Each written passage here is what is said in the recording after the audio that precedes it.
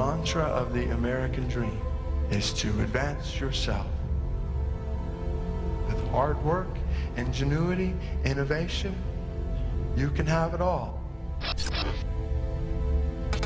The frightening reality of the gospel. Jesus does call us to give up everything we have.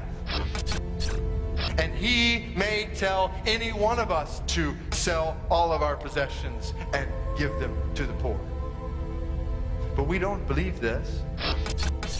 If we form Jesus to look like us and be who we want him to be, then even when we gather together and sing our praises and lift our hands, the reality is we are not worshiping the Jesus of the Bible. We are worshiping and singing to ourselves. We have a master who demands radical obedience and a mission that warrants radical urgency. And we do not have time to waste our lives living out a Christian spin on the American dream. The most glorious reason you exist is for the proclamation of the glory of God to the ends of the earth.